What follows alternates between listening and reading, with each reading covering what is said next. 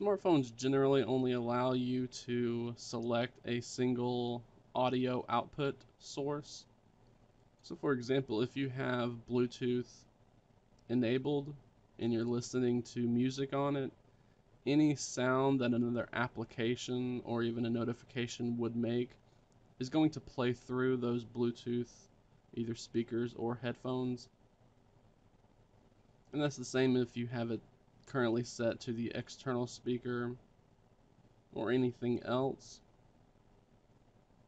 But actually the Galaxy S8 and the Galaxy S8 Plus has a feature that will let you select one specific application and it will isolate sounds from that one application to another audio source.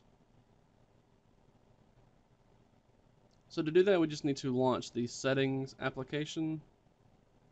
And then we're going to scroll down a little bit to the sounds and vibration option.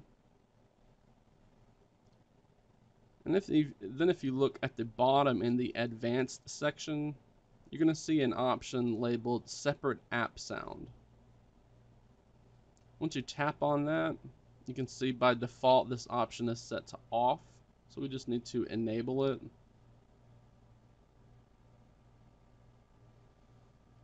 But first we want to set up an audio device in an application.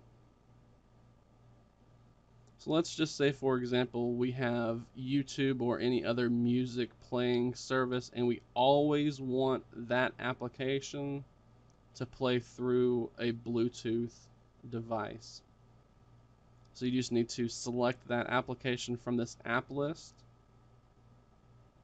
You can see it is selected right there, and then select the audio device in which you want it to play through.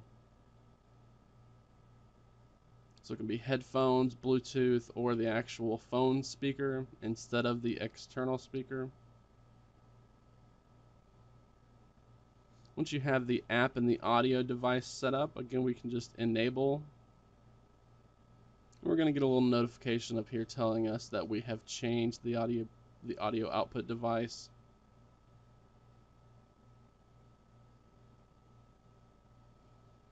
So now I can be playing a game on my phone and the sounds will go through the external speaker.